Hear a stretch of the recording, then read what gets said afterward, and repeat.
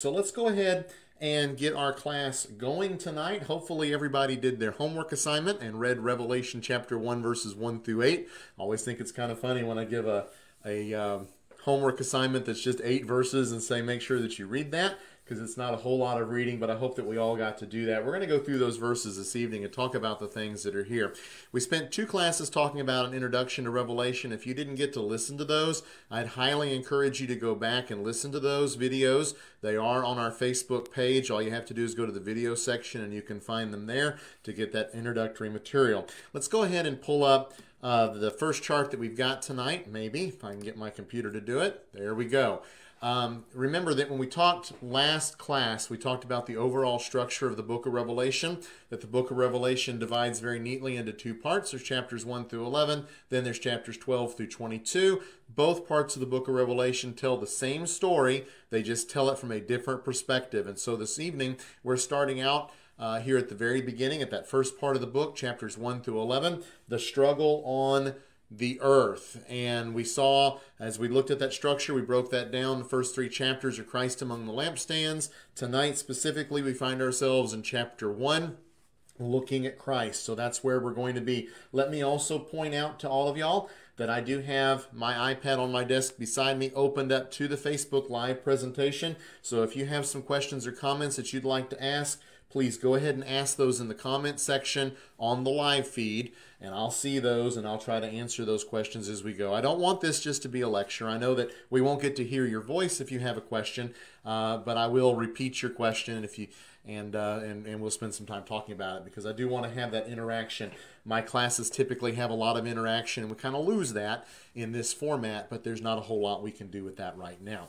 So let's go ahead and get to the class itself, looking at Revelation chapter 1, 1 through 8. Very specifically, I'd like us to start off by reading verses 1 through 3. I'm reading from the English Standard Version. This is what we read. The revelation of Jesus Christ, which God gave him to show to his servants the things that must soon take place. He made it known by sending his angel to his servant John, who bore witness to the word of God and to the testimony of Jesus Christ, even to all that he saw. Blessed is the one who reads aloud the words of this prophecy, and blessed are those who hear and who keep what is written in it, for the time is near. When we start talking about the book of Revelation, we start looking at these 3 verses, these first 3 verses, one thing that I want us to do is I want us to note a point of contrast or comparison between the book of Revelation and the book of Daniel. In the book of Revelation, we read something. We just read it. We're going to get to that in a second. But in Daniel chapter 2 and verse 28,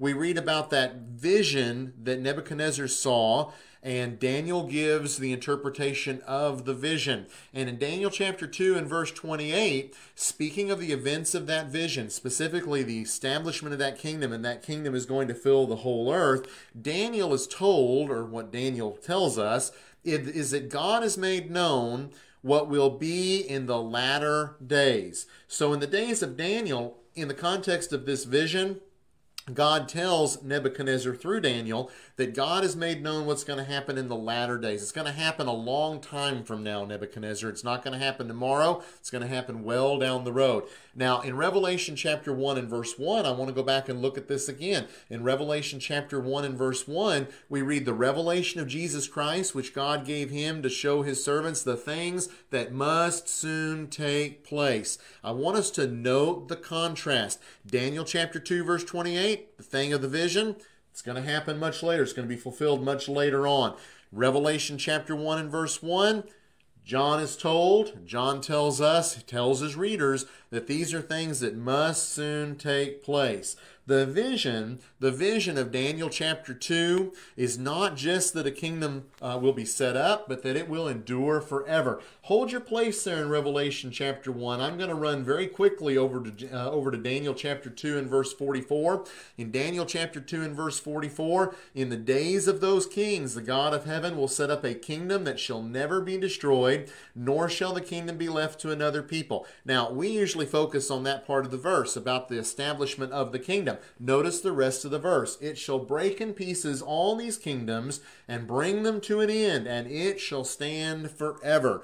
So the vision of Daniel chapter 2 is not just that a kingdom is going to be set up, but that it is going to endure forever. And that's important because that's what the book of Revelation is about. It's not about the establishment of the kingdom. We get that in Acts chapter 2. It's about the fact that the kingdom is going to endure forever. So as we look at the time frame, what we need to understand is that in Daniel, the visions are talking about things that are distant future.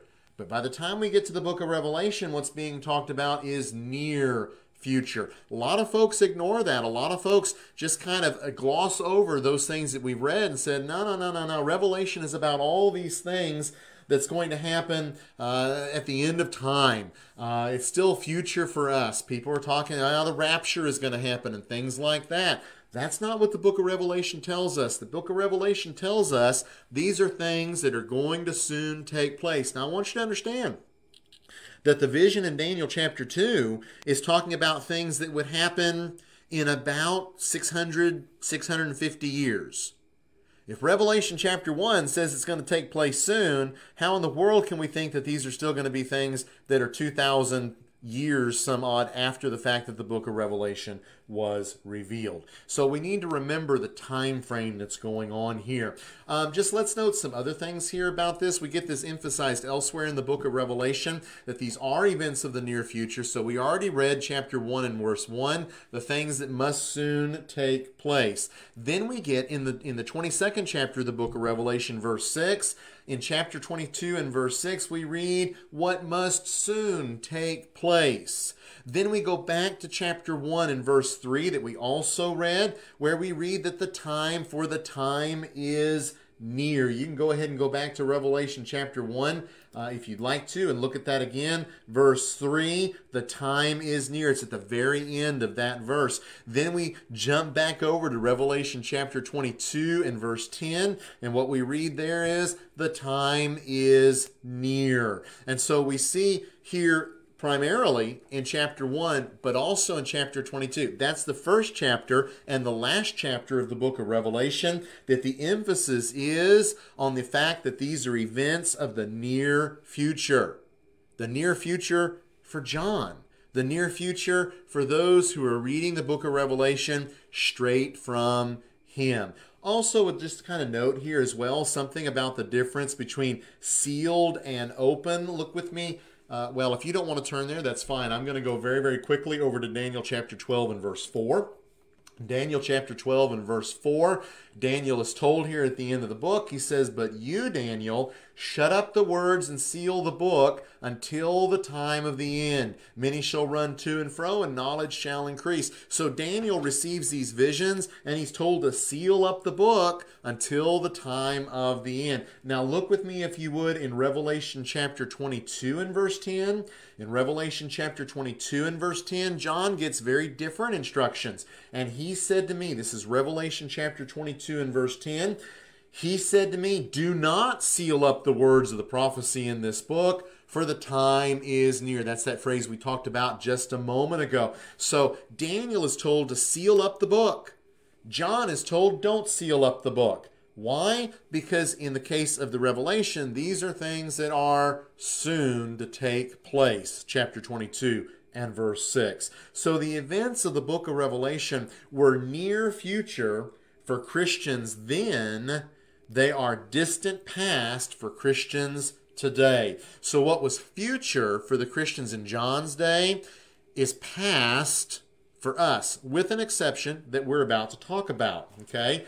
So as we think about these events of the near future, not everything mentioned in Revelation would be fulfilled immediately. The war that's described in the book is an ongoing war, and victory over Rome, though, is going to be near. So Daniel, these things are a long way off.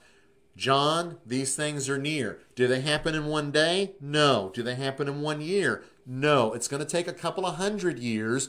But in terminology of the folks that are living there, that's near future because the war is ongoing. Now, there's two other things that we find in the book of Revelation. We find Revelation chapter 20 and 21. And maybe you've already kind of thought about that, where in Revelation chapter 20 and 21, we read about the final judgment, we read about heaven, we read about the lake of fire, and we say, well, how is that near? Well, I'm going to suggest to you, and we're going to get to this certainly as we get to that point in the class, that these chapters are pointing to the final judgment, which is still future for all of us, for the people of John's day and for us as well. The purpose, though, in having these in the book is to show the ultimate hope of these saints and consequently us. So we kind of get this fast forward, if you will, where God is showing not only the victory over Rome, not only the fact that the church, the kingdom, is going to be victorious, but he also points to that eternal victory that still awaits all of us. But how we understand chapter 20 and 21 being still future doesn't negate the fact, in the context of the book, that the events that are being talked about are events of the near future. So that's something that's important for us to talk about as we get into the book of Revelation. We didn't do that in the introduction because I knew we'd do it here in these 8 verses. So let's go ahead and look on. Go ahead and go back to Revelation chapter 1. And we're going to now pick up the reading. We read verses 1 through 3. Let's go ahead and pick up the reading in verse 4. John, to the 7 churches that are in Asia, grace to you and peace from him who is, and who was, and who is to come, and from the 7 spirits who are before his throne, and from Jesus Christ, the faithful witness. I'm sorry, I'm reading the wrong verses. I need to go back to verse 3. We're not done with verse 3 just yet. Blessed is the one who reads aloud the words of this prophecy, and blessed are those who hear and who keep what is written in it, for the time is near. I want to just point out before we look at verses 4 and 5 that there are some blessings that are pronounced in the book of Revelation. And if I were teaching this class in person, you'd have a set of handouts, and I'd want you to go in and write down what these blessings are. Because we're not able to do that, I'm just going to give them to you. So in chapter 1 and verse 3, what we read there was, there is a blessing on the one who reads aloud the words of this prophecy, and a blessing on those who hear and who keep what is written in it. Then in chapter 14 and verse 13, we have yet another blessing. Let's go over there and look at that. Revelation chapter 14 and verse 13. And I saw a voice from heaven saying, write this, blessed are the dead who die in the Lord from now on. Blessed indeed, says the Spirit, that they may rest from their deeds, for their deeds follow them. So here we have another blessing. The blessing is pronounced upon the dead who die in the Lord from now on. In chapter 16 and verse 15, we will get to this later in the class as well, but there's another blessing upon the one who stays awake, keeping his garments on. Then in chapter 19 and verse 9, we read that there is a blessing on those who are invited to the marriage supper of the Lamb. That's an interesting thing that we'll talk about when we get to chapter 19. Not necessarily the kind of supper that we might think about, but one that's described there nonetheless. So yet another blessing. As we look on in chapter 20 and verse 6, there is a blessing pronounced upon the one who shares in the first resurrection. Then in chapter 22 and verse 7, a blessing upon the one who keeps the words of the prophecy of this book. And then finally in verse 14 of the same chapter, yet another blessing upon those who wash their robes. Now, I know we moved through those very quickly, and I don't know if you were counting them or not. I kind of hope that you were, because if you were counting them, you should have counted 7. Remember, in the introduction, we talked about how numbers are important in Revelation. The number 7 is woven throughout the book of Revelation. Of course, 7 is a number that represents perfection, completeness, and it is woven in the structure of the book. We see lots of 7s, and we see 7 blessings, and they're not all in one place. So we find those blessings by hunting through the book of Revelation and seeing that phrase. And indeed, in the book of Revelation, there are 7 blessings that are pronounced, and we saw each of those in these 2 slides. And of course, we're going to come to them as we go through the text itself. Now let's go ahead and move on and look at verses 4 and 5. Let's look at verse 4 first. I'm going to turn in my Bible back over there. So Revelation chapter 1 and verse 4. John, to the 7 churches that are in Asia, grace to you and peace from him who is, and who was, and who is to come, from the 7 spirits who are before his throne. Let's just stop right there and read only verse 4. 4. So in this verse, we have a salutation, pretty typical. Most New Testament letters have a salutation. It's a greeting to the person that's being written to. In this case, the greeting is from John, but it's not just John, because John is recording information that's given to him from God. So here in the salutation, the first part of the salutation, we have a salutation from God the Father. And he is described here in the text as him who is, and who was, and who is to come.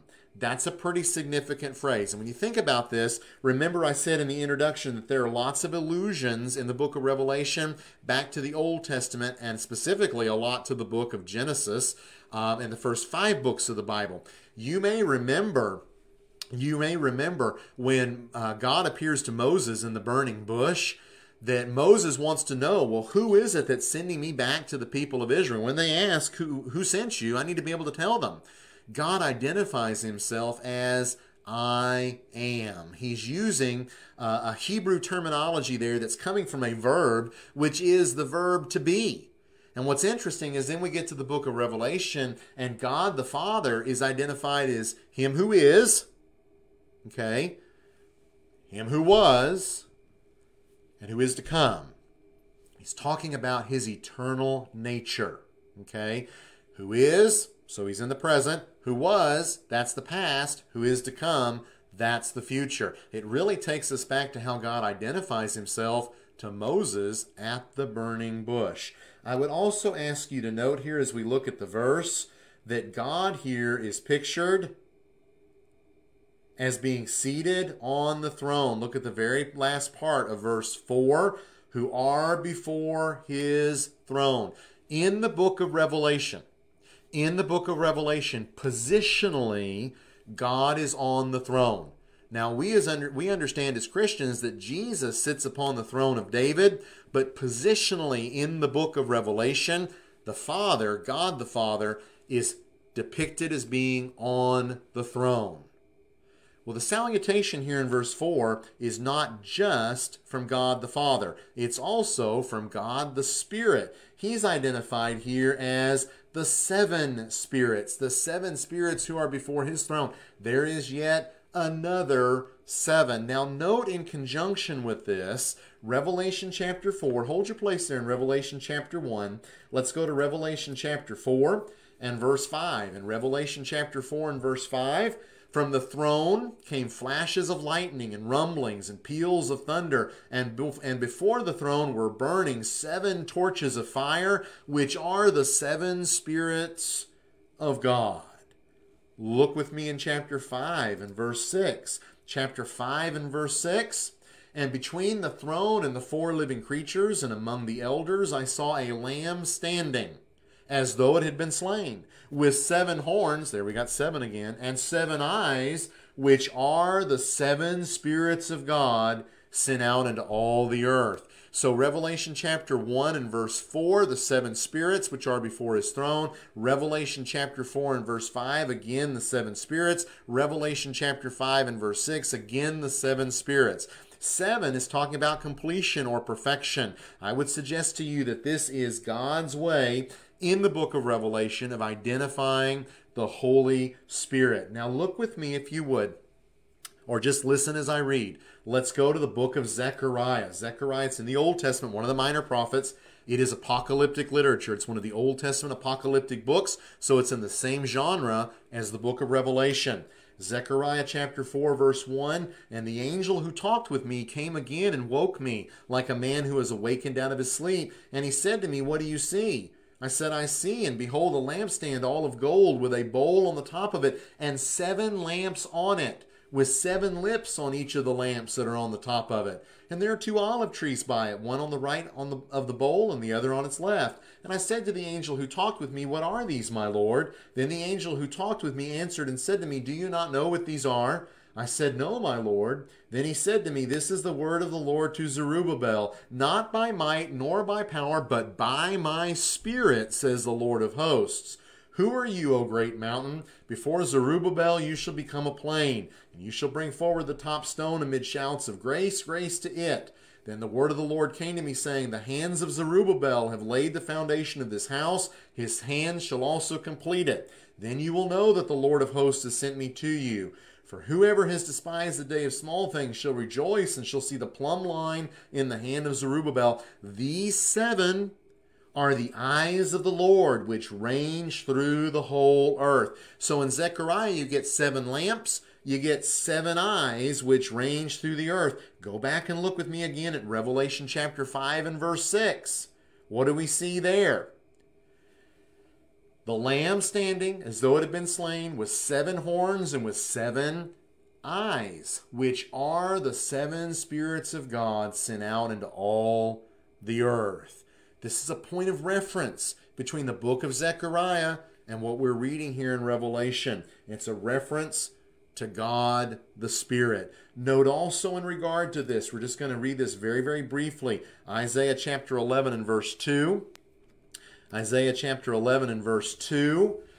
And the Spirit of the Lord shall rest upon him, the Spirit of wisdom and understanding, the Spirit of counsel and might, the Spirit of knowledge and the fear of the Lord. If you've got your Bibles open there to Isaiah, and I realize I may have read that before you could get there, notice we read the Spirit of the Lord, verse 2. Then we get Spirit of wisdom and understanding. Spirit of wisdom, Spirit of understanding. Spirit of counsel, Spirit of might. Spirit of knowledge, Spirit of the fear of the Lord. How many do we get? We get 7 again.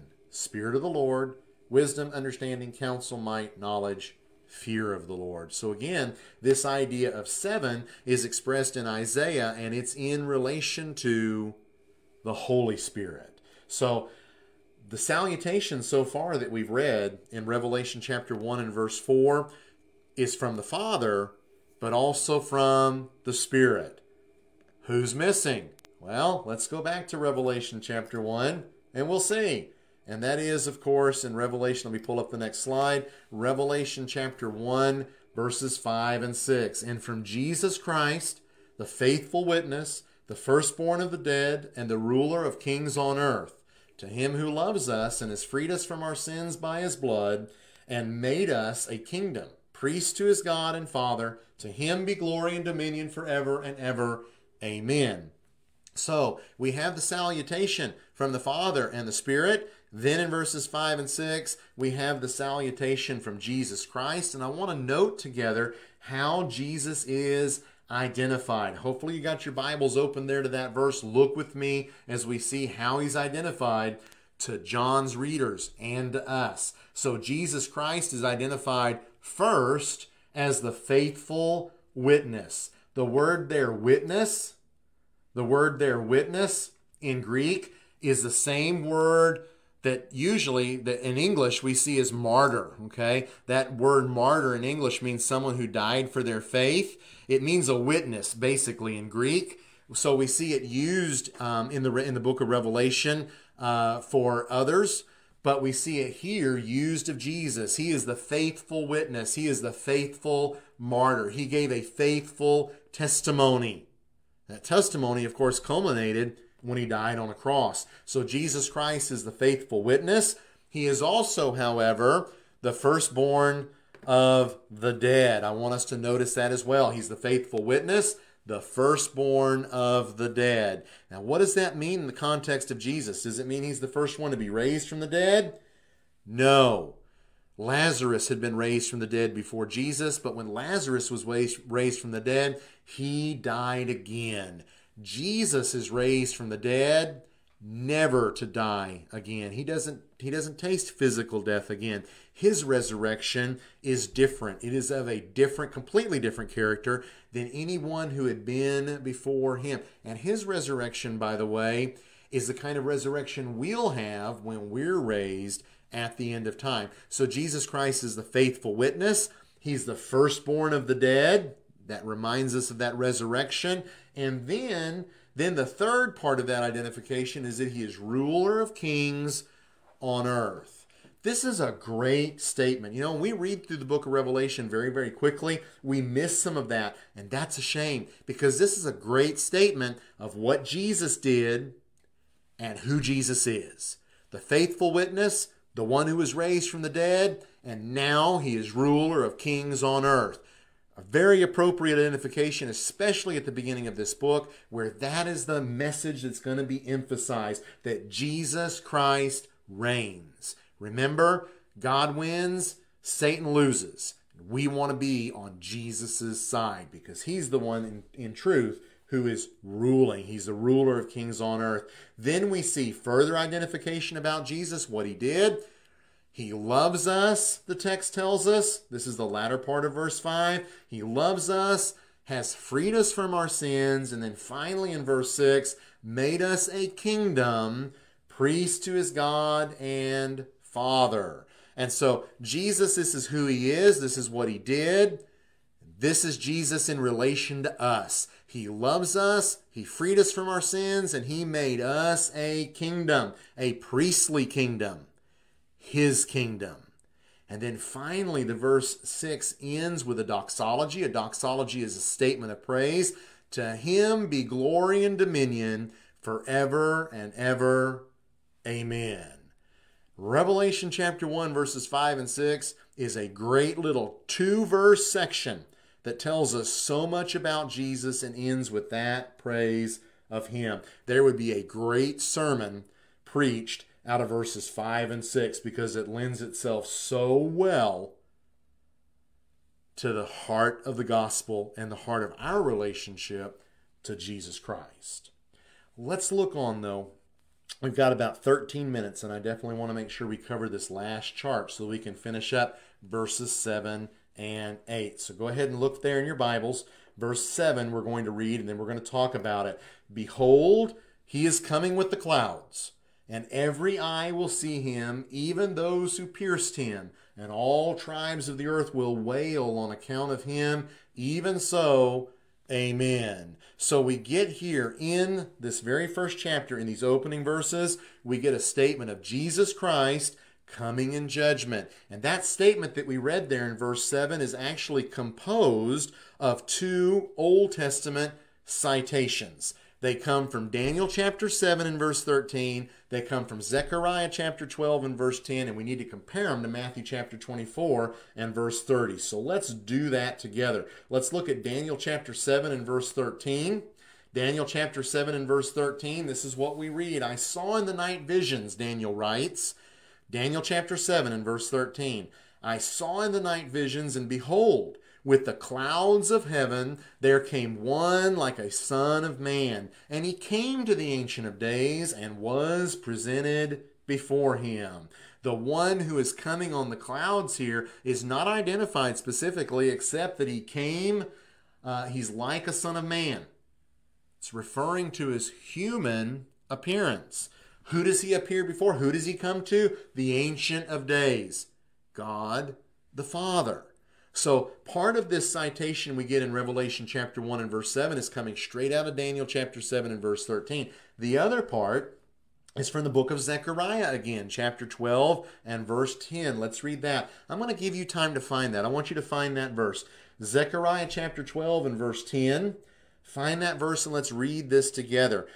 We don't usually go to Zechariah much in our teaching and preaching unless we have a class on the book. We find ourselves going there from the book of Revelation because, again, it's apocalyptic literature. They're coming from the same genre, and John is quoting through the inspiration of the Holy Spirit. He's quoting from this Old Testament apocalyptic book. So Zechariah chapter 12 and verse 10, and I will pour out on the house of David and the inhabitants of Jerusalem a spirit of grace and pleas for mercy, so that when they look on me, on him whom they have pierced, they shall mourn for him as one mourns for an only child, and weep bitterly over him as one weeps for a firstborn.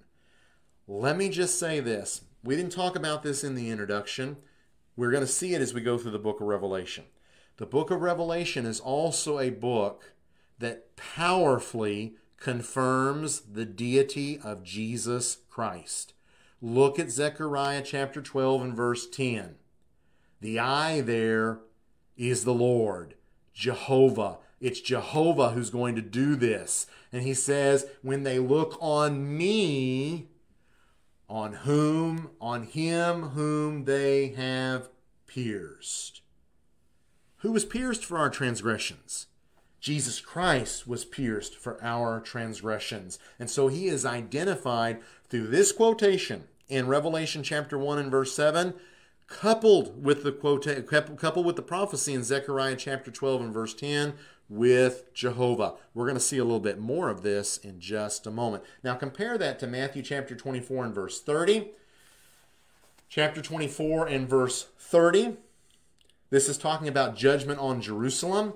This is what we read. Then will appear in heaven the sign of the Son of Man, and then all the tribes of the earth will mourn, and then they will see the Son of Man coming on the clouds of heaven with power and great glory. So they're going to see in the judgment on Jerusalem, Jesus coming in clouds and great glory, the Son of Man, and they will mourn.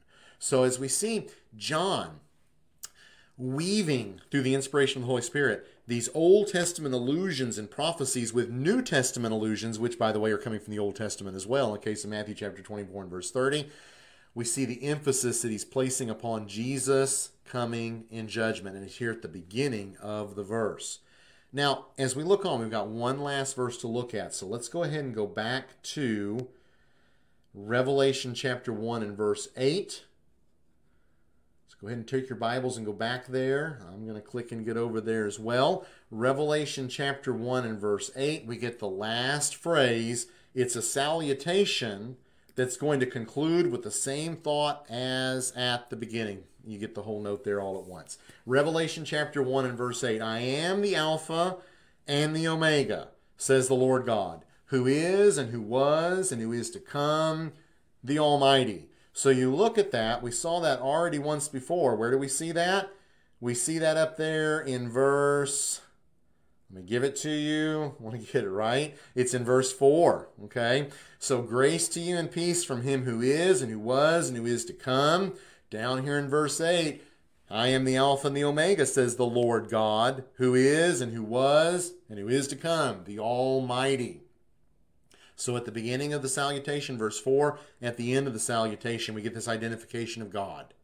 This same form of identification is going to be used elsewhere, not of the Father, but of Jesus Christ. Look with me, if you would, Revelation chapter 22. Revelation chapter 22 and verse 13. In Revelation chapter 22, look with me at verse 13. There we read, I am the Alpha and the Omega, the first and the last, the beginning and the end. If you have a red letter Bible, that red letter, those verses, those words there are printed in red, aren't they? Because these are the words of Christ. We see that from the context of what's going on here in the passage. Okay? Look with me. Let's see. Do we need to do that? He says, behold, I am coming soon. Verse 12, bringing my recompense with me to repay each one for what he has done. All right? I am the Alpha and the Omega, the first and the last, the beginning and the end. Look with me at Revelation chapter 1. Revelation chapter 1 and verse 17. This will make it even clearer that the speaker here is Jesus. Revelation chapter 1, verses 17 and 18. When I saw him, John writes, I fell at his feet as though dead. But he laid his right hand on me, saying, fear not, I am the first and the last and the living one. I died, and behold, I am alive forevermore, and I have the keys of death and Hades. So what does Jesus say? He says, I'm the first and the last. I'm the living one. I died.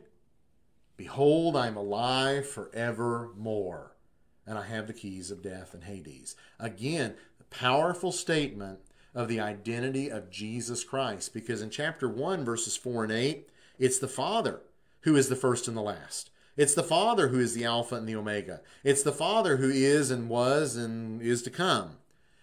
In Revelation 22 and verse 13, and in Revelation chapter 17 and verse 18, it's Jesus speaking, and he says, I am the first and the last.